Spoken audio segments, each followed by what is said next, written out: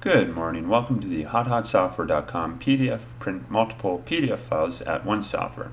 Obviously, this software is pretty self-explanatory. It allows you to find a whole bunch of different PDF files on your computer and print them off with the click of a button. And this is how you use it. First of all, you can add individual files if you want, so you can browse different directories. If you make a mistake or want to start over, you can clear the list.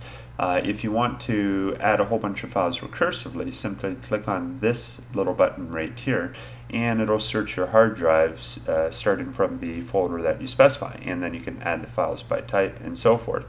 So once you've gotten all the PDF files you want, then you would simply click on this Print Multiple PDF Files button button. And right now I've just added a sample file here. Now, one thing to note is on some printers, depending on what kind of printer you're using, whether it's like, for example, a ink printer, or you're using a laser printer or something like that, sometimes printers can be faster or slower. So if you have a lot of PDF files, let's say you had 25, you might want to pause between jobs, because then this gives your computer enough time to receive the new documents, because many printers have what's called printer memory, or there's a printer buffer.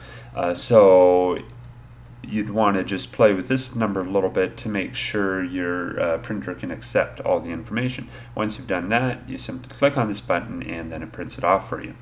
So if you want to get this software, simply go to the hotsoftware.com website, or if you're viewing this on a video sharing website, simply click on the link in the description below and it'll take you right there. Thank you and have a great day.